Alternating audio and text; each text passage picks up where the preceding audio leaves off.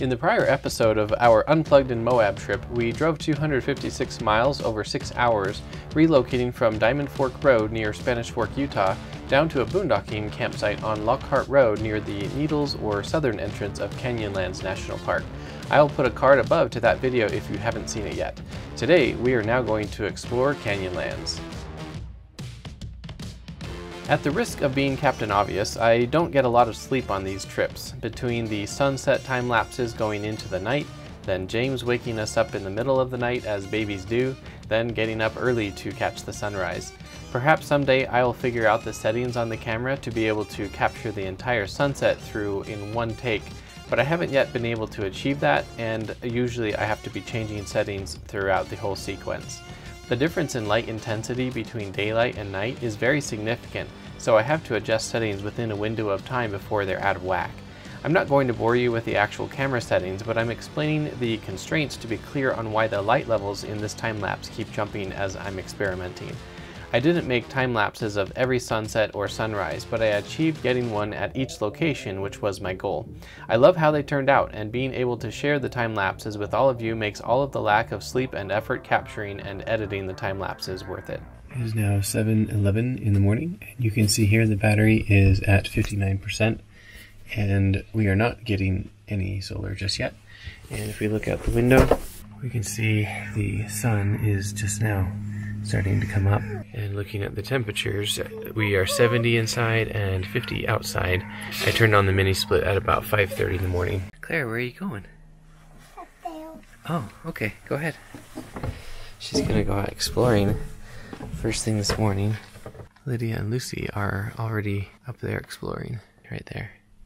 It is now 8:23 a.m. and the battery's at 53% and the solar is at 195. So since we have so much extra solar, we are just cooking up our pancakes, and the girls already ate. And this is how high the sun is up today. I'll show you some drone footage of it just now. Anytime we're camped in the same location for at least 2 nights, it makes for a much more relaxing day in between without any efforts needed to relocate the trailer. I flew the drone and got some beautiful sunrise video of the desertscape we are camping in.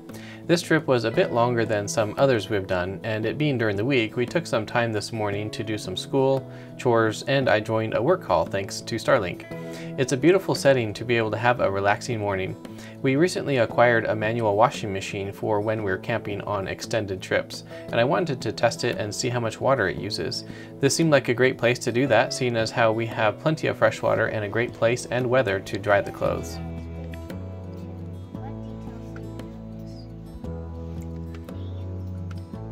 Claire, what are you doing? Cranking the washing machine to wash the clothes. Yeah, you're cranking the washing machine because we have a bunch of clothes in there getting washed. Thanks for your help, Clara. You're welcome. Now it's Lydia's turn. Hey kids, what are you doing? Nothing. Playing in the dirt? Or eating the dirt? Or the rocks? Yeah, I see that. I'm gonna make a pile for him. Oh, thanks, Lyd. Are you still on your meeting? Nope.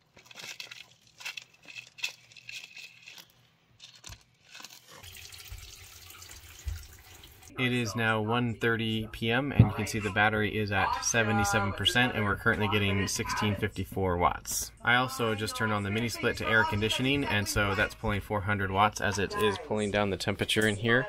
And outside it is currently 73 and inside it was up to like 87, but now it's down to 83. This is our first time doing laundry while camping. We purchased this little washing machine right here so that we could try it out. This is called the Wonder Wash, and I'll put a link in the description down below so you can see where we got it from. But it's fairly large capacity, and it has this crank handle on the side and the drain on the bottom. And with a little bit of detergent in there, we were able to wash all of these clothes, and then we obviously hung them out to dry. And obviously as well, being in the desert, things dry very readily out here, so everything is now completely dry on these clothes. So that method actually works really well. It's kind of nice because obviously when you're camping, the kids get real dirty real fast. I think that's so great, Miss Lydia. I love to play soccer too. Who's going to be our first encourager for Lydia? Let's see. It is now almost 3 p.m. and you can see the battery is up to 91% now, and we're getting 1400 watts of solar. The mini split is still on, maintaining 75 degrees, so that's the 350 watts there mostly. We are actually leaving right now to go on a little hike adventure. We're going to go over to the visitor center, the Needles, Canyonlands visitor center, which is the one on the south side. So we've got plenty of solar right now, and it is a little bit warm, so we're just going to leave the AC on because we have plenty of excess power. Let's go check out the visitor center.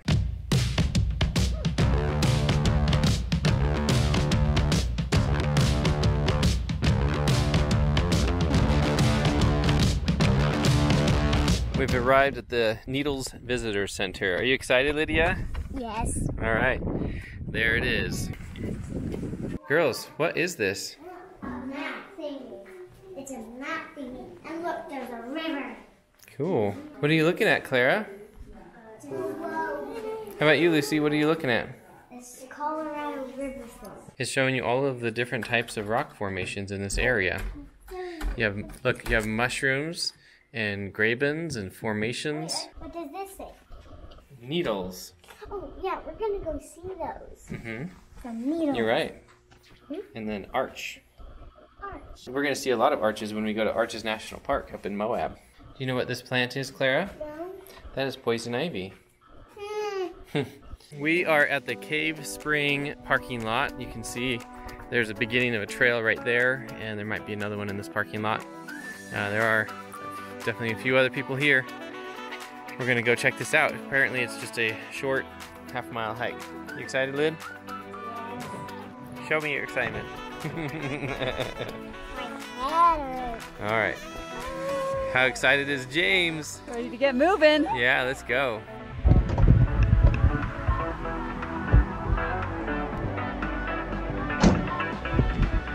Okay, so they said not to touch stuff, okay? Here's the old ruins for the old cowboys that used to be here. Where did we go? Look through the fence, Lucy. They used to live in here. Would you like to live in this cave? No. Oh, look. It is a cave. Can I go up there? Yeah, you can go there. What the? Again. Sorry, get out of the sand. Good, now I need to put footprints away. Where I took away the footprints. Look at walking. My head is bleeding. You want to drink some of that, Lucy? Somebody drew these red markings a long time ago. Eventually the water makes a way. You're okay.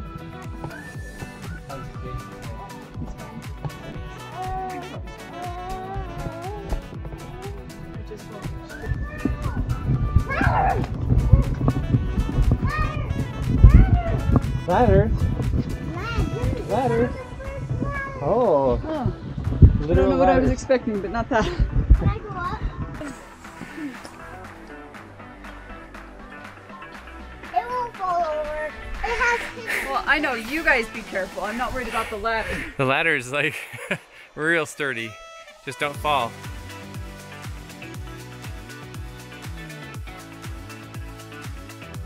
up Just go right over the top. onto it. Yep, straight. Right over the top of it. Dad, don't climb over me. Oh, only that poke this. There's a crack. Oh, that's fun. Just get it up. Yeah. Wow, this spider's real nifty. Mom, I was the one who spotted the book now. Good work, Clara. I was the one who spotted it. Because you're so good at I Spy, huh?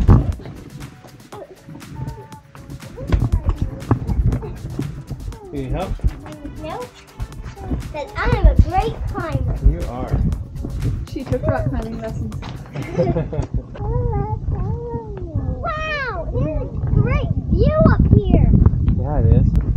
Stacks up rocks in the tower to show you the way to go. Do you see that straight ahead? Yes. So when you get to that one, you should be able to look ahead and see the next one. Like in Onward when it has those trails. And if we Yeah. Yeah, exactly. Wow, these cairns are really close together. No. Lots of rocks Okay, where's the next one? in there.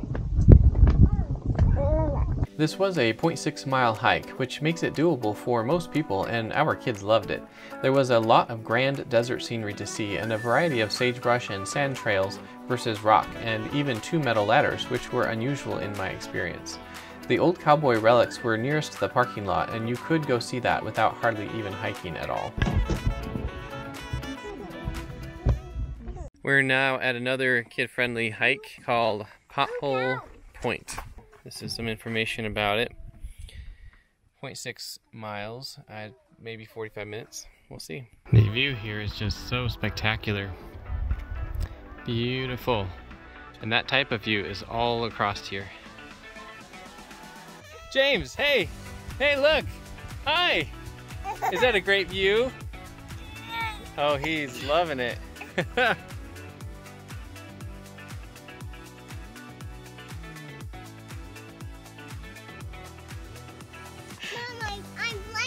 Sarah has a disguise that makes her turn into like a rock.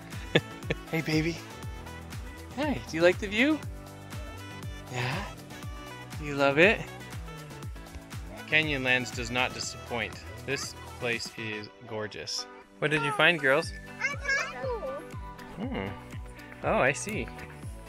I see lots of tadpoles out there. They're gonna be real bummed if it doesn't rain for a while. Girls, which hike do you like better? This one or the one we just did? You like both? I think the view here at Pothole Point is epic. It's really awesome. We had a fun time on the Pothole Point Trail, and by the time we finished exploring it, everyone was ready to head back to the trailer for dinner and additional exploration around our campsite. So we loaded into the truck and did just that. And being in a hurry to capture the time-lapse video of the sunset, I totally forgot about my Insta360 camera still recording on the back of the truck until the battery died. Oops. Here's some neighbors, and you can see there are quite a few potential camping spots in this area. We have some new neighbors that weren't there the first night, right there. And if we had a group of people, then we could definitely fit more camping in this immediate vicinity. And having this whole alcove behind us available is, of course, really nice. And there's actually a fire pit right there, so I'm guessing some tent campers have probably camped there in the past. Oh, and there's a green van way up there. That's a pretty sweet spot. Girls, Yeah? what do you think of this campsite? I do like this place. If we parked way over there, we would still get some sun. What did you girls find? Everybody stay there, I'm going to take a picture. We're back to the trailer. I forgot to do an update right when we got back. The battery was at 100% even though the AC had been on all afternoon, but now it's down to 94% because we were cooking dinner. And solar is almost down to nothing. We're at 8 watts, and then we've got 94 watts of consumption right now. We're going to go on a quick little family adventure in our camping area. Clara just hit her leg on a rock apparently, and we're going to go up there. So let's go explore it together. Our trailer is right down there, and we're exploring the area that is immediately adjacent to our trailer.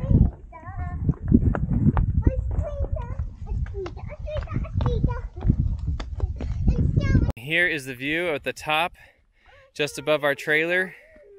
Look at the sunset. Wow.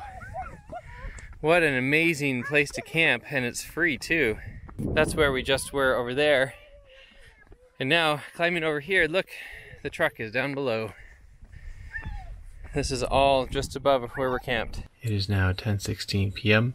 and the battery is down to 81%. This is the Victron Monitoring Portal for that day of the trip, and this blue line is the state of charge of the battery bank. The red columns is the energy consumption, and the orange columns is the energy production from the solar panels. So we began that day at midnight at 76% on the battery, and then that percentage declined slowly throughout the night as there were loads on the battery. And then here at about 5 in the morning is when I turned on the mini split, it looks like. And there was a spike here from the water heater probably, and then the mini split had a higher energy consumption of around 500 watts, and then that slowly declined a little bit as the trailer warmed up, and it warmed up outside as well. And then here was a spike from making breakfast, and then the solar production took over, and we bottomed out at 47% on the battery, and then it climbed from there, and then it fully charged by 2 p.m. and then stayed fully charged for a couple of hours before it started to then come down. We cooked dinner, there's a little bit of a spike here, and then the energy consumption was pretty low for the rest of the evening, and then there was one last spike here at the end of the day, which was probably the water heater as well, and we ended the battery at 74%. And we began the day at 76%, so there was from beginning to end only a 2% difference there, and we missed out on some energy production because the battery filled up. And you can see down here that the consumption was 7.7 kilowatt hours for the whole day, and the solar production was 10.3 kilowatt hours, and that could have been more if the battery had not filled up. But you can see there was energy consumption for the entire day. We left the inverters on all day and left the mini split on as well. So we pretty much used as much energy as we could have. If we had been in the trailer, it maybe would have been a little bit more consumption, but not much more. And so the solar was completely supplying everything that we needed and more that day. And I suspect some of you might be wondering why I'm shooting time lapses with manual settings when I have 3 other cameras that will shoot a time lapse and automatically make a video out of it. Well, the difference is light sensitivity and quality. I do use my other cameras for time lapses during the day, but at night, no other camera I have competes with the Sony a6600 for the nighttime pictures, where it can practically see in the dark. The camera, combined with an f1.4 lens, makes the night time lapses possible, and I'm not kidding either about seeing in the dark. You can see more in these time-lapse videos than I can see with my own eyes while I'm standing there next to the camera. It's quite remarkable how much light a camera can capture given enough light sensitivity and time. Someday, maybe I'll put down some big boy money for a full-frame sensor camera, which would be awesome to have for this type of photography, but alas, I don't have unlimited money and I can't prioritize a full-frame sensor camera yet. Many people mistakenly think the flashes of light across the sky are shooting stars. Nope, they're just airplanes. Shooting stars would happen too quickly to be visible in a time-lapse, but I have seen them in a single picture from a time-lapse sequence before. In our next video, after a leisurely morning hanging out in this awesome campsite for just a couple more hours, we pack up and relocate to the Moab area. Along the way, we stop to explore Wilson Arch, then stop at the Maverick to dump and top off tanks before searching for our next campsite. Subscribe to get automatically notified when our next video publishes. Thanks for watching, and we'll see you in the next video.